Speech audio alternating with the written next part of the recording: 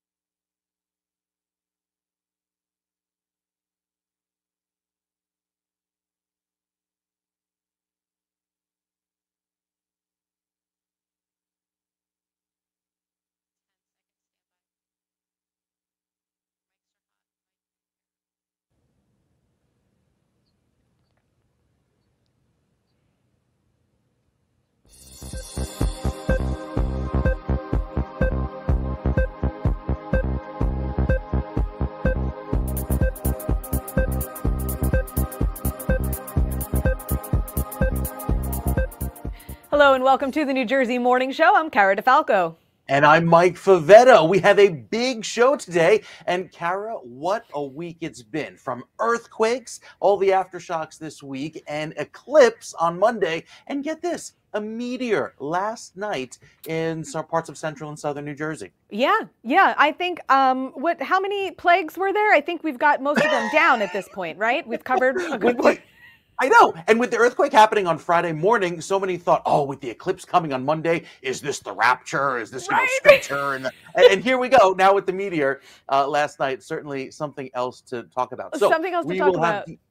We'll have details on all those things, including what is going on celestially and happening here with all these things. Do you have an explanation for this? Because I'm at this point, a lot of this is coincidence, I have to say, because with so many of these events happening in short succession, it has many people wondering what is going on. Yeah. The cicadas are coming this summer, though. I was just going to say the cicadas is another thing, too. I'm like, all right, we got insects now. I'm just waiting for the aliens to land at this point. I'm sure. But we have so much more. And we also want to talk a little more about politics because we have the election year happening. So with all of that, we're going to talk politics this morning with Laura Jones. She is host of On New Jersey's New Jersey Politics. Laura, welcome. Hey, it's good to see you both. There's always something in New Jersey rocking the political world. Well, and I was going to say, I mean, if an earthquake, a meteor, and an eclipse were not enough, there's always New Jersey politics to get everybody worried about the end of days. Oh, right. Yeah, you know it. You know it. Yeah. Absolutely. So, Laura, we've got the race for governor underway. And while that election isn't even until November of 2025, there's already candidates in the race on both sides. And today we're going to be able to talk to two of those candidates that are seeking the Republican nomination. Senator John Bramenick is standing by. But first, the candidate who was the Republican nominee in the last election for governor and almost defeated Governor Phil Murphy. We are welcoming Jack Ciattarelli to the morning show. Good morning, Jack. Thanks for joining us. Good morning, guys. Thanks for having me. We're always happy to have you on the show. You've always given us plenty of your time and been very generous. So thank you again. Thank you. Yeah, Jack Ciattarelli, it is really, really good to see you. So to give the viewers some context, just so they know, to recap, this is your third time. So I guess the question is, the third time is a charm. The first time you ran for governor was in 2017. You lost in the primary to Kim Guadagno, who was a former lieutenant governor. Last time around in 2021, you came really close to defeating Phil Murphy in a race that people thought the Democrats were going to really have a much larger margin of victory. So I want to ask you, third time, what are going to be some of the key differences between your platform this time around and previous runs for governor? Well, the biggest difference is the landscape. There's no pandemic to deal with this time. Very hard to campaign when there's a shelter-in-place order. We lost by a couple of points. I think we have what it takes to deliver a victory this time around. We're going to talk about the same issues because Phil Murphy hasn't solved them. We still have the worst property tax in the nation. It's still the worst state in the country in which to do business. It's a state impossible to retire in. And despite pockets of success across New Jersey, our school system is failing our children. We've got too many children that are ill-prepared for the workforce if they're not going to college. Many people are graduating, kids rather, are graduating without basic skills. 4 out of 5 are not on grade level in our major city, Newark. There's a lot of work to be done, and I'm anxious to get it done. So those are the messages we'll be talking about all throughout the campaign. So there have been so many different messages that you've been sharing, and the Republican candidate obviously has to take some of these head on. What do you see as the biggest issues that the next governor needs to take on for the people of New Jersey? Certainly property taxes. That issue does not go away. And what the Democrats have continued to do in Trenton is just pile the next gimmick or rebate program on top of the last one. Homestead property tax program, senior freeze, anchor, stay New Jersey. We need something that's easy to execute, is fair, and really, really solves the property tax crisis. And what I'm proposing is nobody should pay more than 1% of the assessed value of their home. And everyone, once they hit age 70, should have their property taxes frozen for life. That's real and permanent property tax reform. No gimmicks. Yeah, Jack, I want to ask you a little bit about your speech. You were very, very passionate about it, and you kind of called out some of your opponent. So I want to talk to you a little bit about that and how you plan to appeal to independent, moderate voters. Can you talk a little bit about that? You know, I've been on the November ballot 8 times. I've won 7 of those races, and I've done so because I've been able to bring people together by talking about the issues that matter.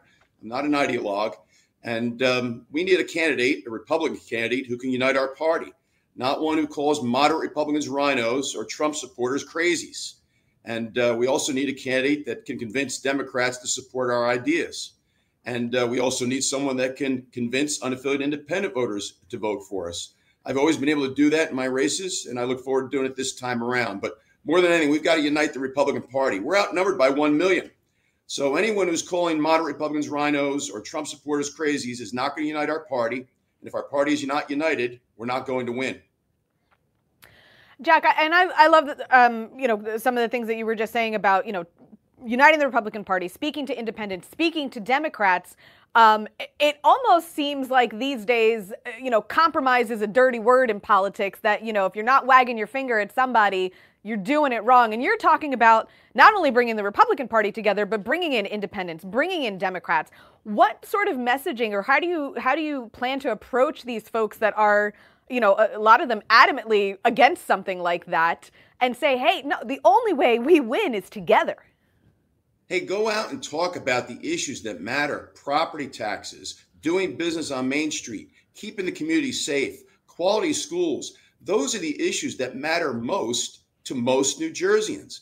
And that's always delivered victories for me in districts, in a county, in a town where Democrats outnumbered Republicans, sometimes by a lot.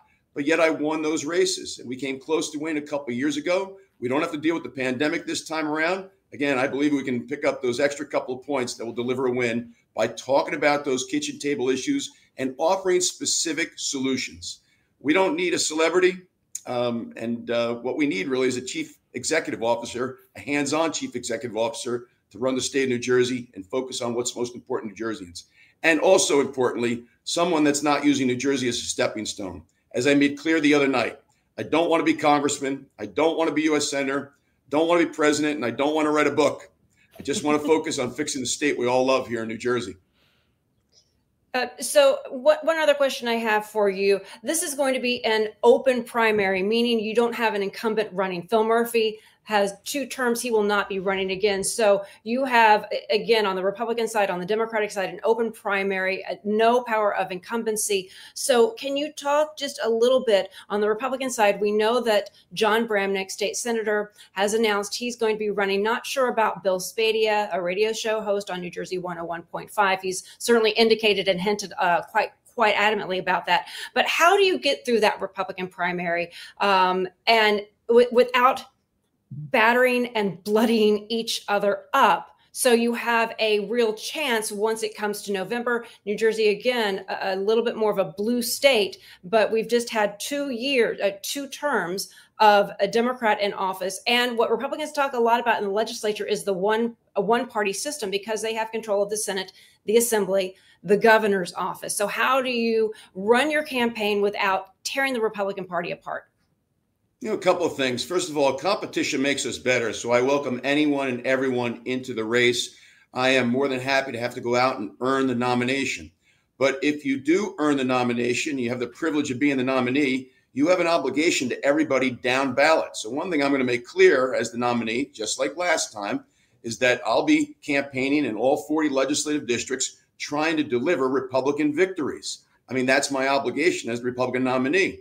And by the way, when I was on the ticket in 2021, we had our most successful night in 30 years, including picking up 7 seats in the state legislature and beating the longest sitting state Senate president in the country.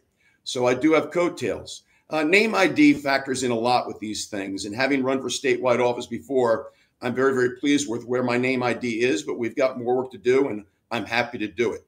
I'm not going to speak to my competitors directly. What I will offer is constructive criticisms on whatever their policy positions are or the approach that they're taking. And one thing I'll say about my 2 competitors is that we have to unite our party. Sorry to be repetitive, but again, calling moderate Republicans rhinos and calling Trump supporters crazies is not going to work in terms of unifying our party. Jack Chiarelli, Republican primary candidate for governor. We thank you so much for joining us this morning. We really appreciate your time and hearing your position on a lot of things. So thank you again. Thank you, guys. Always happy to have you. All right, guys. Well, up next, we are going to be joined by Senator John Bramnick. He's also running for the Republican nomination for governor, and we will talk to him about his campaign and vision for New Jersey. Plus, Joey Fox, reporter from the New Jersey Globe, is here to help break down the race for governor. And later, we'll meet a Parkinson's patient who was just at Yankee Stadium. Wait until you hear what she had the opportunity to do in front of the crowd. We'll be right back.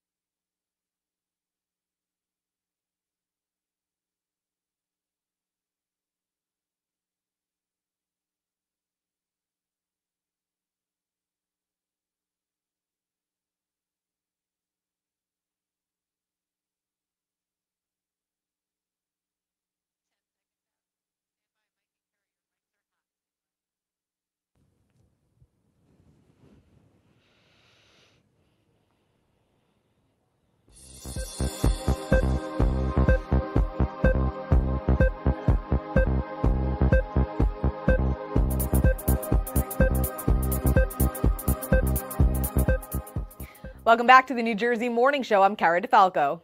And I'm Mike Favetta. We're so glad you could join us today. We have Laura Jones with us, and we are talking to Republican candidates for governor this morning, Cara.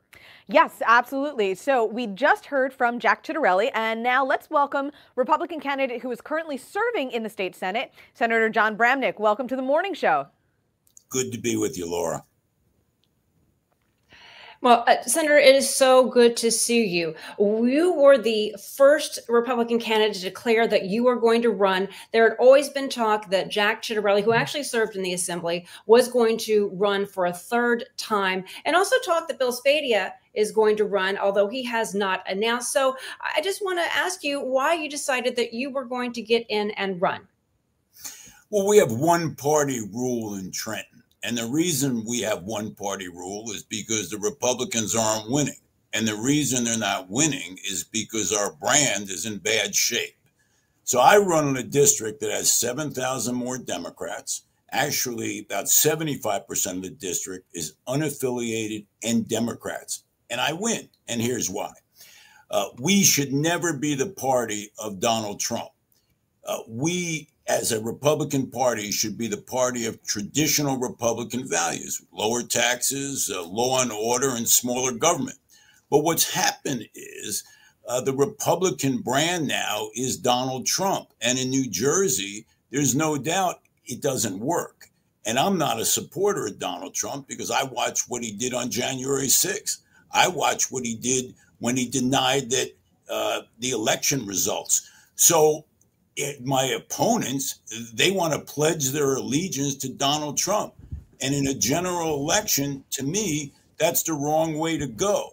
We are a party of Ronald Reagan, of the two Bush presidents. We're not the party of one man. We're not a cult. And consequently, I've been able to win. These other candidates talk about winning, but they lose.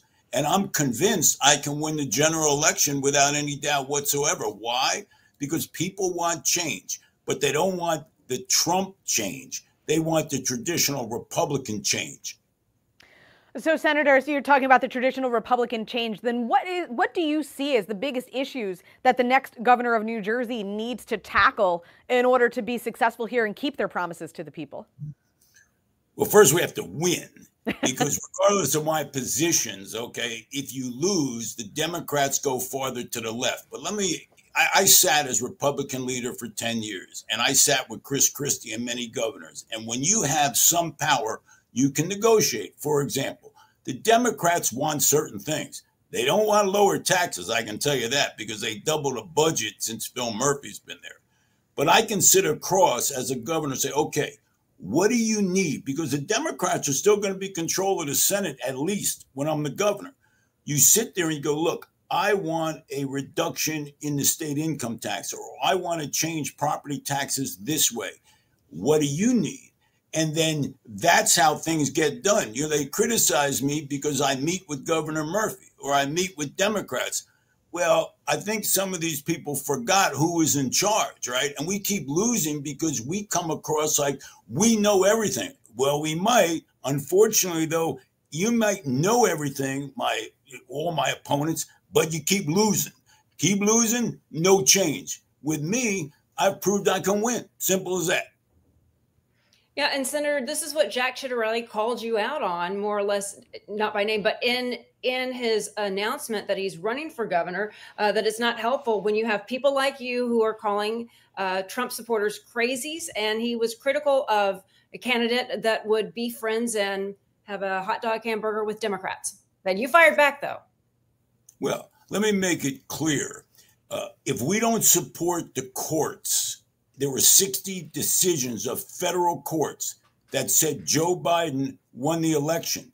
And then this president, Trump, goes out and stirs up the crowd and says, I'm not following the courts. Well, let me tell you how dangerous that is. If you don't follow the courts, then we have chaos in our country. So either you support the courts and the judicial system or you don't. This is not an option. And I have to tell you, I'm strongly in favor of supporting our institutions and our courts. And let me be honest with you. I'm going to be clear about that. And if you, even the Vice President of the United States, Pence, would not endorse Donald Trump. I think that tells you something. He was in that White House for a long time, right next to the man. Yeah, Senator, you mentioned a good point, how so many Republicans are distancing themselves from that instance. But how do you win over independents and get your message across to the Democrats?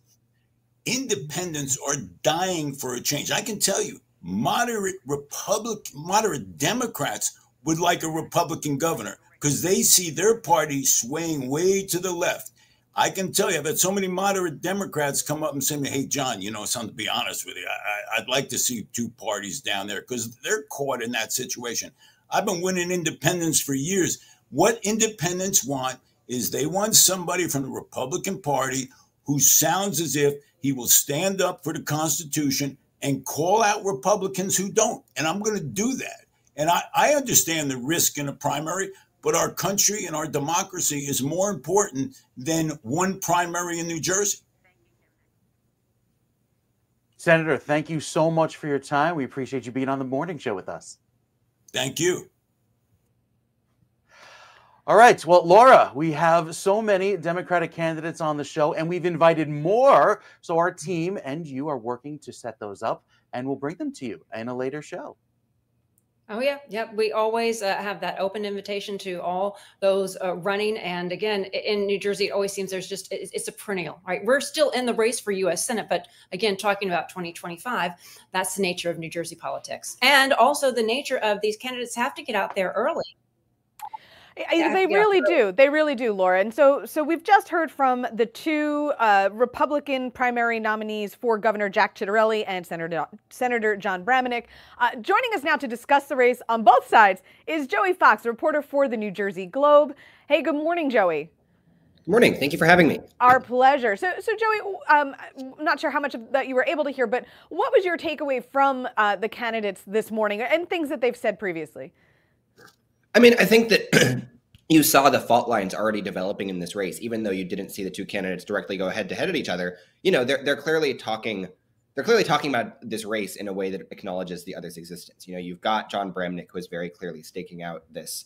I am the true sort of avatar of the old Republican Party. I don't support Trump. I support the type of moderate Republicans who used to win in New Jersey, like Chris Christie, like Christine Todd Whitman. You've got Jack Ciattarelli, who is he's trying to thread the needle and become a candidate for all sides, where, he was never a super ardent Trump supporter, but he's also not someone who makes a big brand out of opposing Trump. And he's actually endorsed Trump for president this year. And then you've got the specter of a potential third candidate. You guys mentioned Bill Spadea. Former state senator Ed Durr has also, not ruled out a potential run. There are other candidates who might be looking to occupy the fully sort of conservative pro-Trump lane. Ultimately, this will eventually go to a general election with one of them being the Republican nominee. But the slog over the next year and 2 months is to convince Republican primary voters that their vision for the Republican Party, which you can already see just how different those visions are, is the one that will A, best represent those voters, and B, give them the best shot of winning in November. Yeah. And Joey, listen, these candidates are already taking shots at each other, for lack of a better word. Jack Ciattarelli, in his announcement, you had John Bramnick firing back. And even on the radio this morning, Bill Spadea was talking about Jack Ciattarelli. In order to win and for them to have a really good chance at winning in November, you've got to win that Republican primary. How bloody, how bad, how nasty do you think that this is going to get? Because you have, John Bramnick, who's trying to be more moderate, Bill Spadea, a little bit more conservative, and Jack Ciattarelli, the candidate that has won for a third time. I think this is definitely going to be a race that not all the candidates are going to like each other. This is not a race where you have, a ton of congeniality necessarily right out the bat. And I think, it sort of gets back to the point that I was making before, where there are the main declared or prospective candidates have really laid out some pretty distinct lanes. And as you fight over those lanes for the next year, that is inevitably going to get to be to start to be a kind of nasty race. I think a big question is how much money ends up getting thrown into the race. Are they spending money on TV ads, calling the others a rhino or a pro-Trump crazy or whatever, what have you?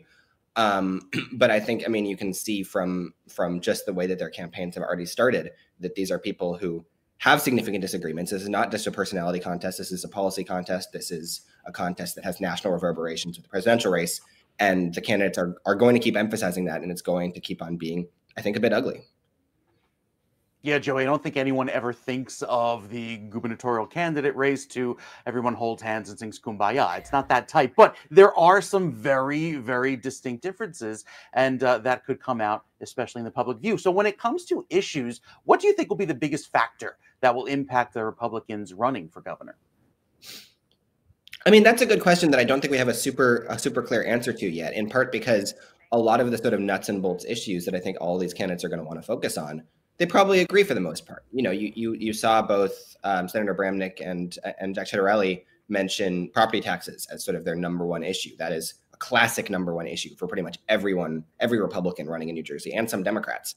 And you know, you might see some differences. They might roll out separate policy plans that would tackle the issue in different ways. But I think on a lot of those issues where, you know, it's directly in response to what Democrats in Trenton have been doing, what Phil Murphy has been doing, you might not see a ton of daylight between the candidates because they can all easily declare their opposition. I don't like the way the Democrats have done property taxes. I don't like the way the Democrats have rhetoric around the police. I don't like this. I don't like that. So I think that we'll have to wait and see whether the candidates really try to differentiate among their stances or whether they're all content with saying, you know, the state of New Jersey is not in a good place right now, and here are the specific reasons why. Joey, we thank you so much for your insight and your time this morning. We really appreciate it. And guys, you can check out Joey's reporting on njglobe.com. Thanks again. And Laura Jones, of course, our own Laura Jones on New Jersey's NJ Politics. She'll keep everybody up to date on everything that is going on in New Jersey politics. And woo, it's already getting spicy out there. Yes, it is. So, Mike, the other story, the big story this week that everyone has been talking about and is still talking about, the 4.8 magnitude earthquake that shook New Jersey earlier this week. We have had a bunch of aftershocks. In fact, we just had a 2.6 magnitude aftershock yesterday, the other day, and there are a lot of people still rattled by all of this. So get this, there have been more than 47 aftershocks in the vicinity. Yeah. Now, some of them are too small for them to be felt or even heard. They just are picked up by those seismometers in the area. But still, to have that many aftershocks is something pretty impressive. There's also been some reporting, and this is something kind of new to me since we don't get these large earthquakes here very often. It's a once in a every other lifetime kind of event to have this magnitude. But there's something known as if there's a larger earthquake that were to happen, that would become the main shock. And then all of the earthquakes that we've had previously from that point, the 47, for instance, would become 4 shocks. And then you have aftershocks beyond that. So a little geology lesson to kind of give you a refresher. So much going on. Oh my goodness. And it's, you know, we don't think, because it doesn't happen often here, we don't think of New Jersey as being on a fault line, but there is a small fault that runs through the state. There are several smaller faults, but, you know, to see them go back in history to the 1700s, at least recorded history of the estimation of how strong they were, because, you know, the area settled back in the 15th, 16th century. Yeah, right. We have some historically written records, nothing that can be measured on a standard scale, but still quite interesting. So we have to find out, where were you on Friday at around 10:30 in the morning, Cara? You know what? I was driving, actually. So I didn't feel anything at all. Okay, I happened to be home. I was washing my face and kind of disoriented, you know, with the soap in my eyes. And yes. I hear my wife screaming from the other room, shaking, shaking. I'm like, oh, it's the landscapers. It's been raining for 7 days, so they're probably here on a Friday. And no, in fact, yeah, but the dog slept right through it. Go figure. There you go. There you go. Mm-hmm. So really, really incredible stuff. So we will have more on our weather segment about the variation and where these locations were of all of these aftershocks coming up a little later on in the show. But Cara, up next, it's why we can answer this question, why it's going to cost you more to ride New Jersey Transit. Yeah, plus why we can't get a break in our commuting costs and how it's getting more expensive to travel into New York City.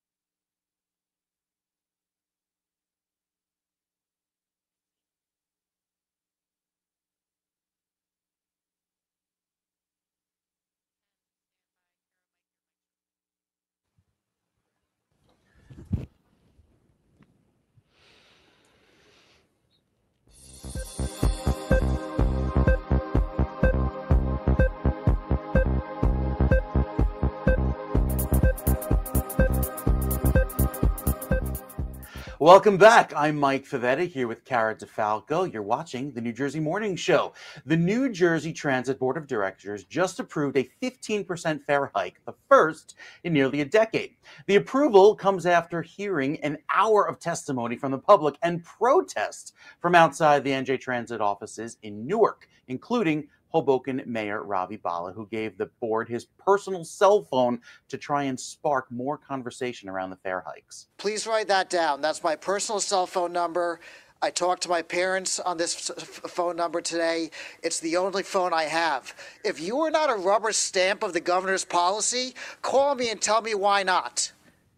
But if you vote for this fare increase because Trenton wants it, then I don't see it any other way, because what's happening here right now, and you see the people in this audience, what they want is not a fare increase. They want fairness. Is there anything wrong with fairness? You know what? I think it's interesting that he gave folks his personal cell phone number. That's a bold move for any politician, especially these days. But I mean, we're looking at just inflation across the board.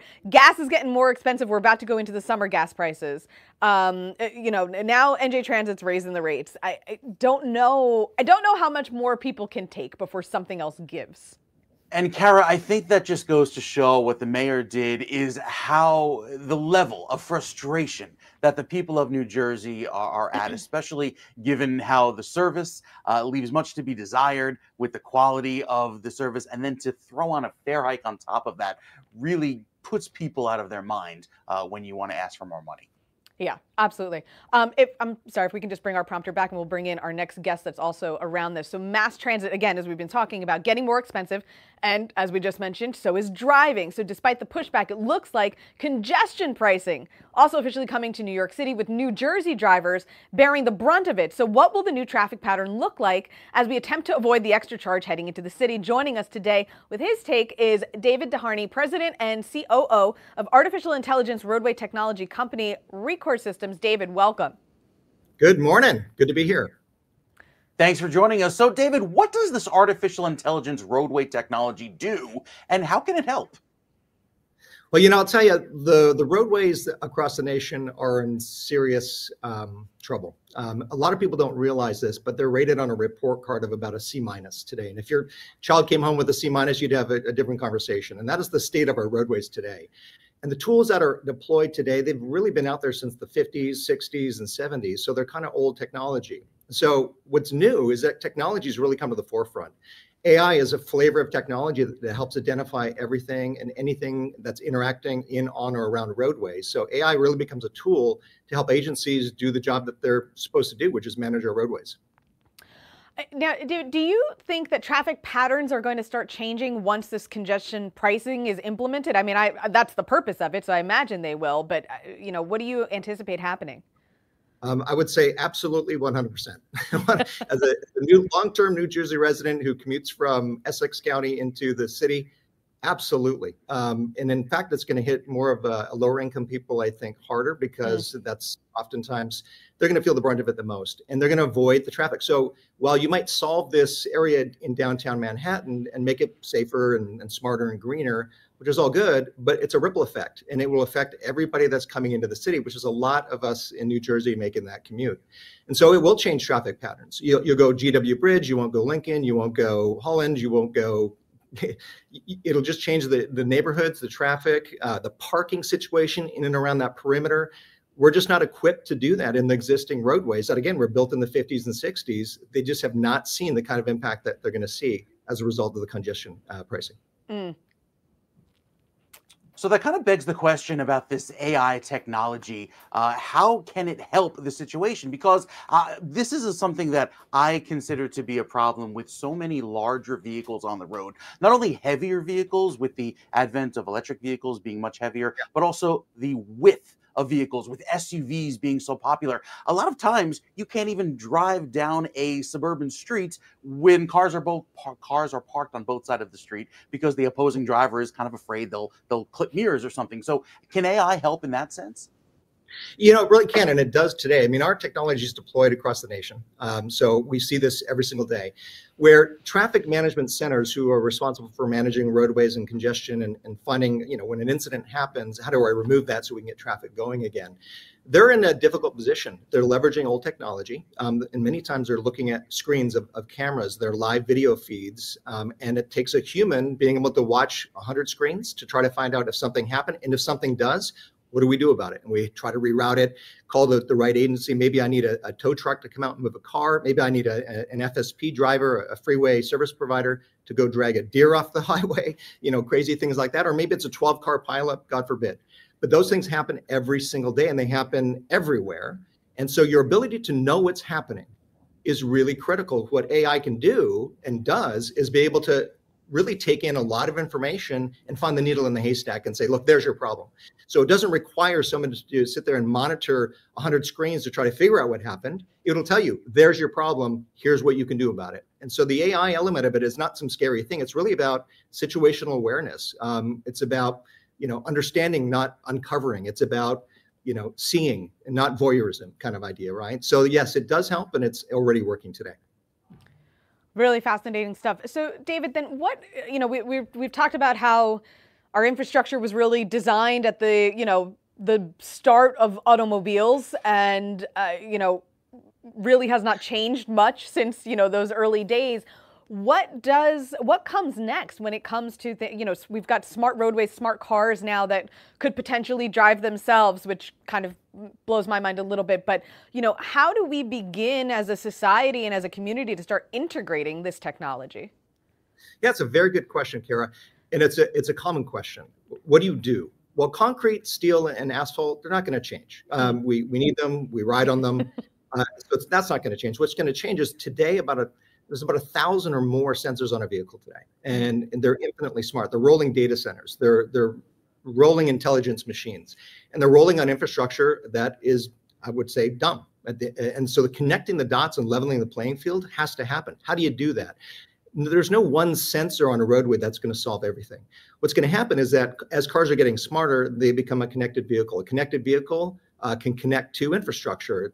And it's something that you're hearing more and more in the circles of transportation as V2X, or vehicle to anything connectivity. And the interaction, the speeds, the feeds, understanding if there's been a car wreck or hard braking or weather-related activities, it all can be actually understood through the lens of a connected vehicle. And enough connected vehicles out there, you have a pretty good understanding of everything that's moving there. But it's not just that. It's connected vehicles. It's Waze data or any of those crowd navigation systems that people have on their mobile phones that they use all the time. So it's your mobile data, how fast it's moving. If your mobile phone's traveling at 60 miles an hour, you're probably not walking, right? So you're able to get a good density picture of what's happening on roadways. And when something stops, you can move, you can react to it, and you can address the situation to get it moving again. So it's really a digital layer over top of the concrete, asphalt, and steel that's there. It's not a rip up and replace. You can't afford to do that. That's crazy expensive. It would create more havoc as you are doing that. So digital layer over top is the key, and that's what Recor does. That's what we do to support our states. Fascinating stuff. David, thank you so much for joining us this morning. We really appreciate your time, your insight, your information. Very cool. Looking forward and how we're going to commute, how we're going to navigate amongst ourselves, amongst our roadways, and with this congestion pricing. So we appreciate your time this morning. Thank you. Yeah, good to be with you. Thank you so much. Mike, I think that congestion pricing thing, especially now post-pandemic when so many people get to work from home, I think that's going to blow up in a lot of New York business faces, because they're going to have a lot of people saying, I'm going to work from home today. I'm just not coming in. June will be a very interesting month when that goes into effect. Will. Yes, it will. That'll be wild. So up next, why some lawmakers in Trenton want to limit the public's access to police body cam video. And why a group of Parkinson's patients were invited to Yankee Stadium.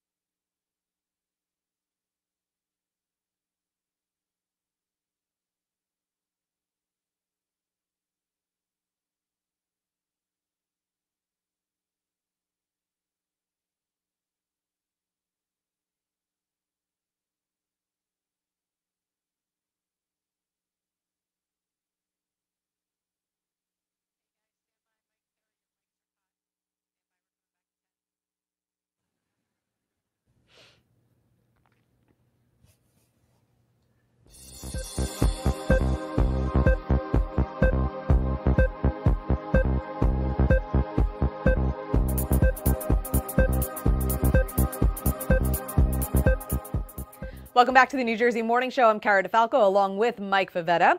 And Mike, there's a new bill in Trenton that could restrict police departments from sharing body cam footage with the public. Joining us now to talk about it is Sophie Nieto-Munoz, a reporter from the New Jersey Monitor. Good morning, Sophie. Thanks for joining us. Hi, thanks so much for having me on. Sophie, you wrote an article for the New Jersey Monitor about this. Can you read it at newjerseymonitor.com? And you can read it at newjerseymonitor.com. What sparked a bill like this to be written? Sure. So this bill, basically what it does is it would prohibit sharing body cam footage obtained through public records requests. So the sponsor said that one of the big reasons for this bill is that there has been what they say is an uptick in YouTube videos, TikTok channels, and other social media sites posting interactions of young women and law enforcement, young women being arrested for DUI, just interacting with police. So they say that this bill aims to stop that. But of course, there are a lot of transparency concerns over how broad this bill is and the impacts that it would have beyond just, protecting those specific videos from getting out. Yeah, it does sound kind of, like it opposes the original reason why we did this. So as we dig in a little bit deeper, what would be the opposition, additional opposition to restricting that body cam footage? If I recall, when this became a policy that, all officers would wear it and that it would be available to the public, there was a very good reason for that.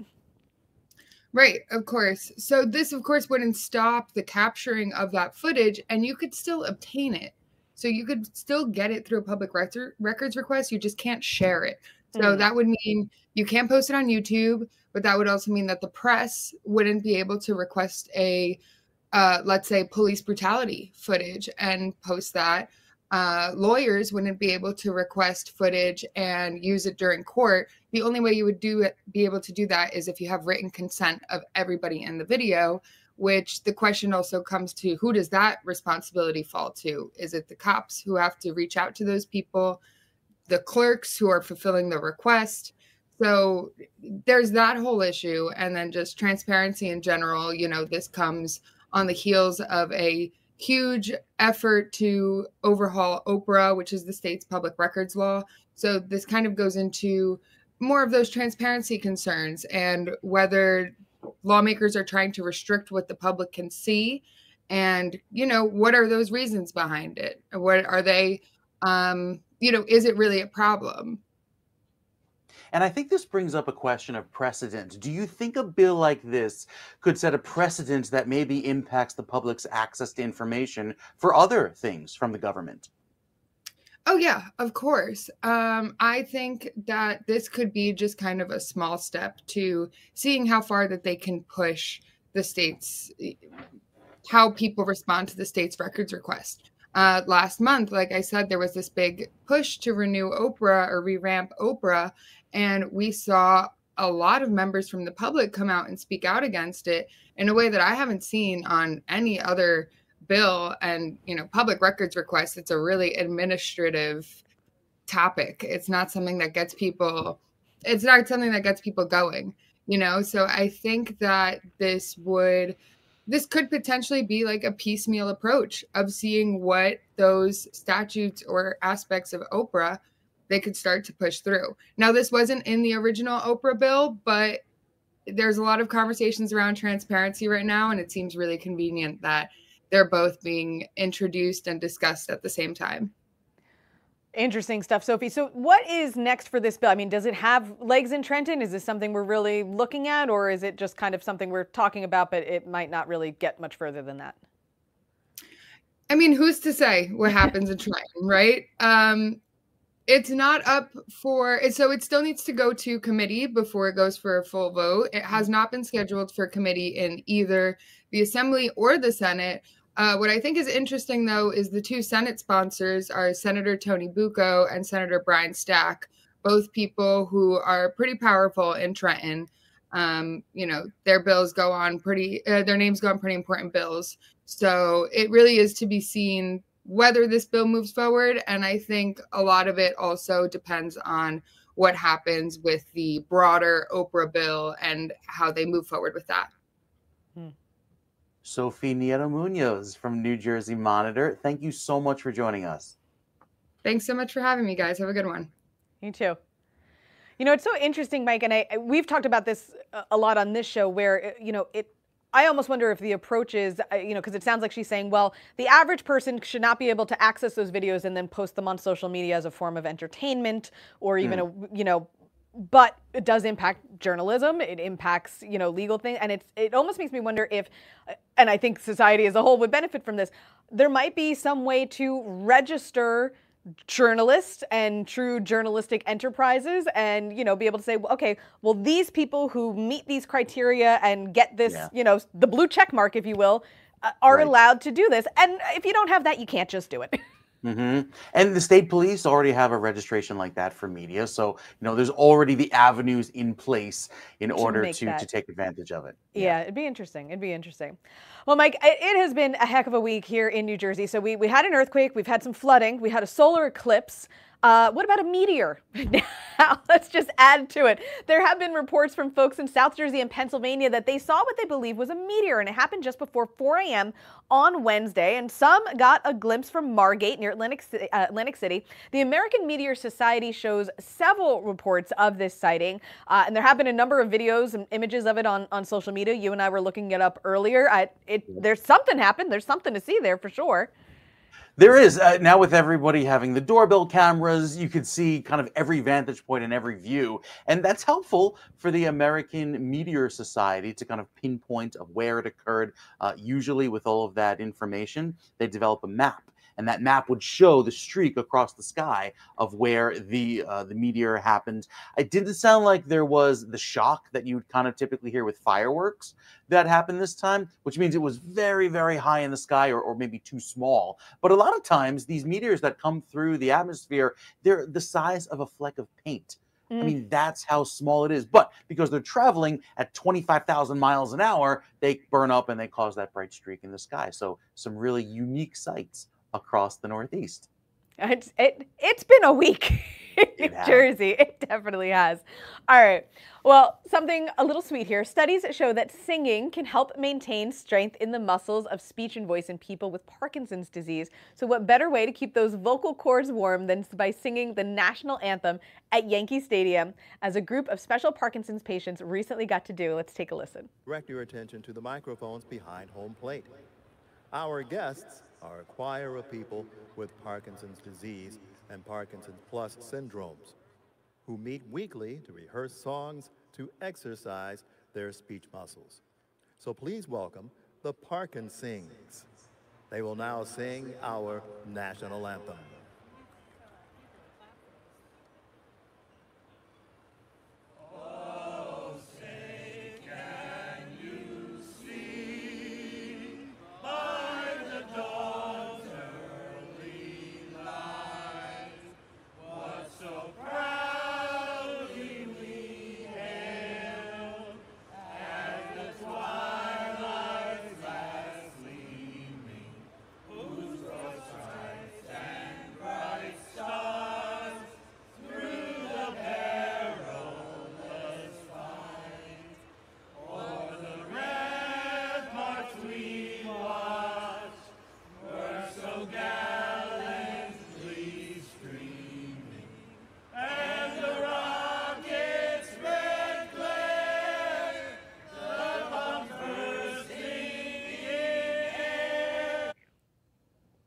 Wow, the Parkinsons, Cara, really awesome. So joining us now to talk about this momentous occasion is Janice Dibling, Manager of Acute and Inpatient Rehabilitation Speech Pathology at Hackensack Meridian JFK Johnson Rehabilitation Institute and Director of the Parkinson's Choir and Parkinson's patient Donna Mastropolo. Welcome to you both. Thank you so much. Thank you for having us. So Janice, as the director of the Parkinson's Choir, can you share with us the journey that led up to the choir's performance at Yankee Stadium? Sure. In 2019, we received a community grant from the Parkinson's Foundation in order to establish a community program that might support PD patients. And as speech pathologists, of course, we're concerned with voice and swallowing and speech intelligibility. This is a program that allows our choir members to maintain the skills they've achieved here at JFK JRI in speech. We have a multidisciplinary program with PTOT speech and many other services, but this allows them to maintain this. With Parkinson's disease, people are often afflicted with a very low vocal volume. So this encourages good intelligibility, better communication, and exercise. And we all know that with exercise, we can delay effects of Parkinson's. Wow. So, Donna, as a Parkinson's patient and member of the choir, how did it feel to perform at such an iconic venue like Yankee Stadium? Words can't describe it. It was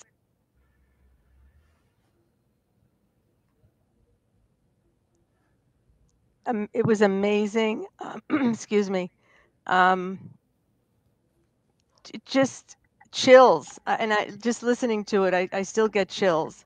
I mean, it was just fantastic. And being a Yankee fan, to stand on that field and sing that song, there's nothing in the world like it. Well, you guys did an incredible job. It was definitely something to hear. I was very impressed. Janice, how did the collaboration between the Rehabilitation Institute and the Parkinson's Foundation contribute to the success of the event? Well, we want to get the word out there to our country, to our state, out there to people for awareness. This is Parkinson's Awareness Month. Today is actually Parkinson's Day. And for a lot of reasons, awareness to disabilities, but also career opportunities, and most importantly, for these people to live well with this and understand that coming out and participating and establishing the camaraderie and support that they gain from each other is so critical in their journey.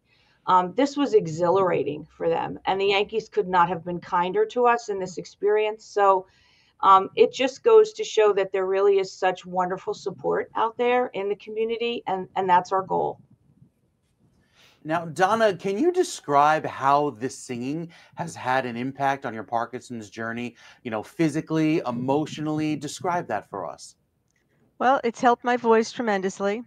I do have days where it's still a little, funky, but for the most part, it's helped tremendously with that, and it's also helped with my confidence. I would never have thought that I would be able to stand up in Yankee Stadium and sing the national anthem in front of, 30, 40,000 people. But the confidence it has given me, the camaraderie we have built within the group, we support each other, and we've become a family. And that helps tremendously as well. I think in any challenge, having that sense of community is really the thing that helps most people. Janice, as you look back on this performance, what do you hope it accomplishes in terms of raising awareness about Parkinson's disease and then the importance of music therapy? Right. I hope that people, oftentimes with Parkinson's, people are very, very focused on the physical tremor. And obviously walking is very important and self-care, but there's not always an awareness of the communication aspect and how that can be improved through speech pathology services. So I think that this increases awareness, and I think that it encourages people who would not describe themselves as singers to come out and join something like this, to be able to sustain and maintain function. Janice, just briefly before we let you go, is there a website? If there's, how can people sign up to be a part of the choir if this is something that they've got a recent diagnosis or what have you? How do they get involved? Yes, we are at JFK Johnson Rehab Institute. We're part of the Hackensack Meridian Health System. We do have a website. It will bring you directly into the Parkinson's section. It's kind of categorized by disease process, and our choir is free. We meet weekly, both virtually and in person, depending, because we went all through COVID. We started this in 2019, and so it was virtual for a while. And we've done so many performances in the past year out in the community at different levels of students. We're trying to educate people, but our website is readily available. Amazing. Janice and Donna, thank you so much for your time this morning. Donna, you did an amazing performance. Thank you both again. We hope you have a great weekend. Thank you very Thank you much. for having us. You know, Mike, what a thing to see. And I have to tell you, my grandmother had Parkinson's, and I do remember her voice getting very low. She became difficult to hear, and then obviously eating became an issue. And you know, what a wonderful way. There's so much that singing actually helps with that we don't even really fully understand. So what a beautiful way. And how patriotic. Right? So pleasant. Yeah, that was nice to hear first thing on a Thursday morning. Well, Cara, you're watching the New Jersey Morning Show. You can stream us live and watch the replay of our live show anytime on NewJersey.com.